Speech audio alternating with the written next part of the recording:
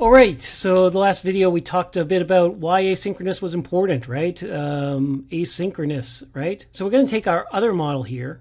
We made this Zoom face-to-face model, and we're going to add an asynchronous flex to it, right? Now you remember our example. It was a sociology example, and we had the students read some Max Weber, and in particular, they were going to, let's put Max Weber down there.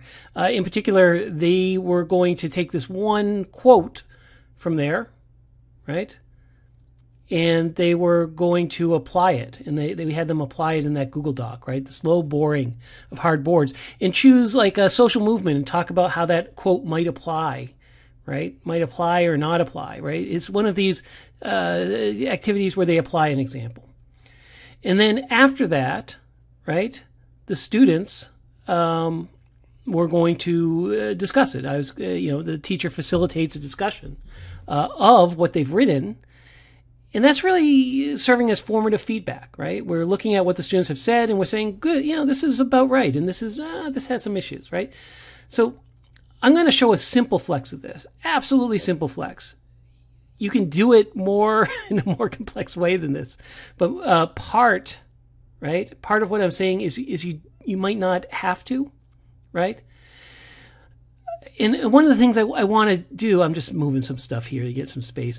One of the things I really want to show is if you do a simple flex, it's not. People keep on saying, well, it's like you're doing two preps, one for the asynchronous and one for the synchronous students.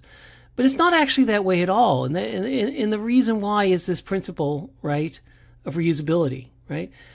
The readings they do is exactly the same. The videos they watch, exactly the same, right? You're not actually doing anything different for the class pre-work. They're going to the LMS, they're looking up, they're doing the readings. The presentation, they're going to watch as a, here, we'll move this down here. Presentation, they're going to watch as a recording, but it just gets recorded and they just watch it. You actually don't do anything different. You record it, you press record, right? Now on the document, right, they come in, and at the point in the recording where you say, hey, let's write what we think about this, you can just have them do the same thing, right? They're just going to add their examples, right?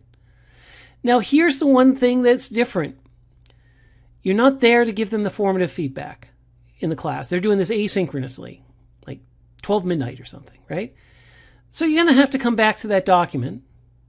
You're going to have to look for the students who have added things after the class, and you're going to have to comment back the same way you commented on the students in class that made comments and tell them, hey, this is right, hey, this is wrong, right?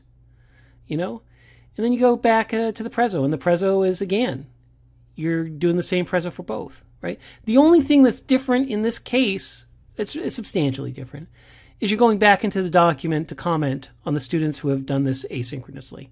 Everything else is more or less the same. Now, here's what you can do. You can actually get the students that didn't attend the synchronous, and you have a list, right? That's my little list, the drawing there. And you're just going through and you're looking to make sure they attended by making those comments in the document.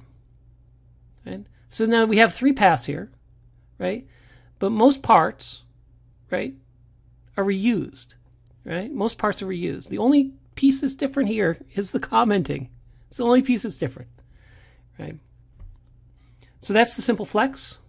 And we're going to show a more complex version, but honestly, you don't have to make it more complex than this.